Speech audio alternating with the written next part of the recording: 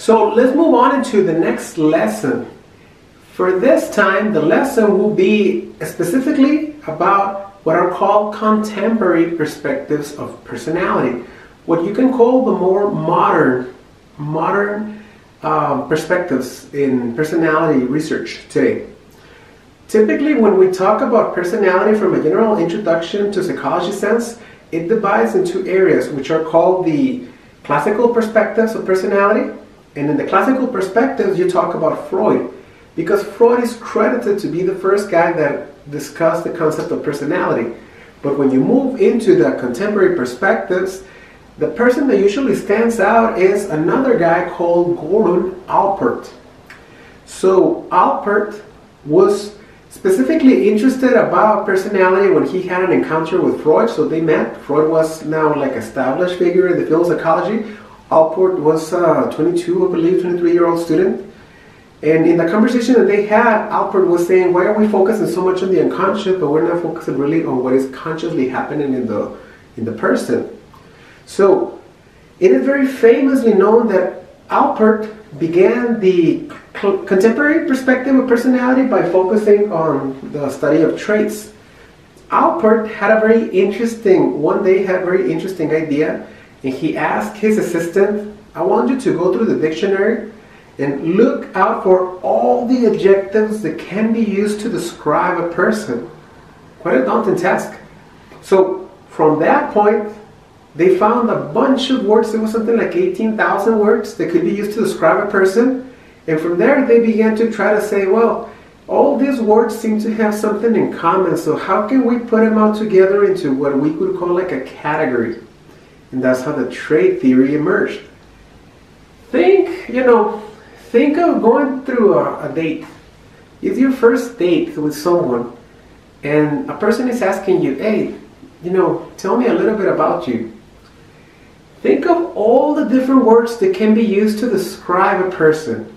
A person may say, well, I'm funny, I'm a good cook, I tend to be sometimes a little bit judgy of other people, I can be a little bit easily annoyed, I can be outgoing, I can be charismatic, I can be whatever.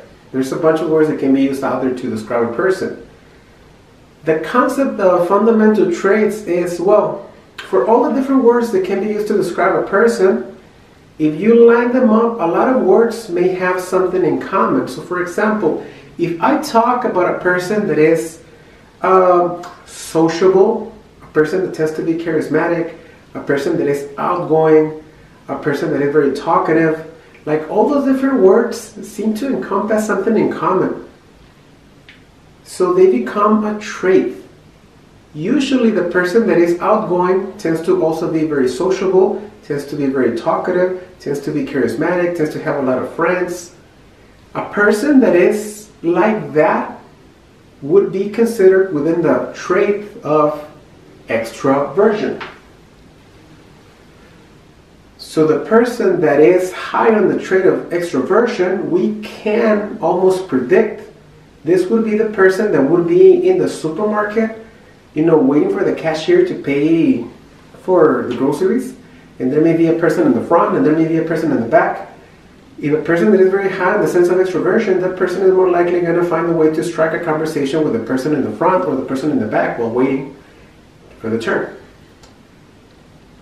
That is because all the other characteristics lie together into this major category. That's a fundamental trait, and that's how psychology studies personality today. Now, it's important to notice a couple things. First, the concept of fundamental traits implies that it's enduring, consistent, and those are patterns. So the idea is that if one day you wake up and you don't feel like going out, but the rest of the days in your life you tend to be very outgoing, you tend to be very sociable, but who knows, maybe you drank too much and you're a little hangover and you just don't feel good. So maybe one day you decide to stay home. If I'm staying home for one day, does that mean that I'm not sociable at all? No. To really describe a person, we don't look at what the person did one day, but we look at the characteristics of how the person has behaved for a long time. So that's what really is used to describe a person. That is really the fundamental trait. Now, trait theory have moved on to try to find a lot of different traits that can be used to describe a person. And once trait theory emerged, the field of personality was now focused on trying to find the different categories that can be used to describe a person. And it got really fun. It's a lot of fun for all the things that they found. Point here though, fundamental traits are this, and there's a lot of different trait theories out there, but the most famous one, the most common one, is called the Big Five factor theory. So the Big Five encompasses 5 major traits, which are openness to experience, conscientiousness, extroversion, agreeableness, neuroticism. I'm not going to go into all of them. That's going to be the concept of a different lesson, but you can read about them. The point is, a person could be on the very high end of openness to experience, or a person may be on the very low end of openness to experience. Most of us tend to be in the middle.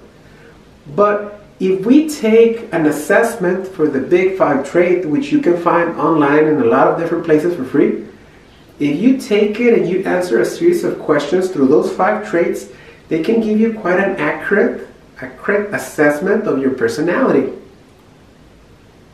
And you may be wondering, like, what's the point of that? Well, it can have a lot of different uses. For example, if you're human resources and you work at a company and you need to hire someone, you typically want to look for someone that is going to be on time, someone that's going to be organized. Perhaps you're going to look for someone that is much collaborates with other people, or maybe you're going to have something that is like always on task. If you're looking for someone that is very organized, someone that you know you can depend on, someone that you know is going to get the job done, someone that is determined, well, you gotta take a look at conscientiousness. The person that is very high on conscientiousness tends to be very disciplined, determined. Let's finish the job. On the other end, the person that is low on the sense of conscientiousness tends to be very relaxed, tends to be disorganized. This is the kind of person, you can see this everywhere. This is the kind of person that, for example, think of going, in a person face-to-face class. There's some students that show up and their backpacks are beautifully arranged.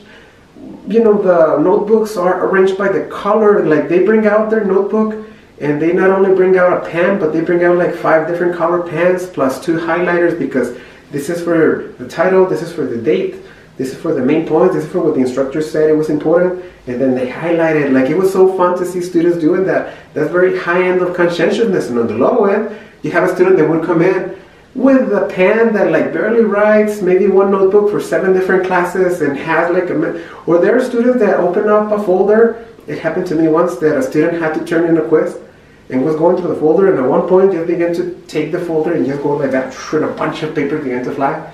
You're like, there's somewhere in there, mister. That's a low end of conscientiousness. Depending on what you seek is, for example, the kind of trait that you'd be looking for.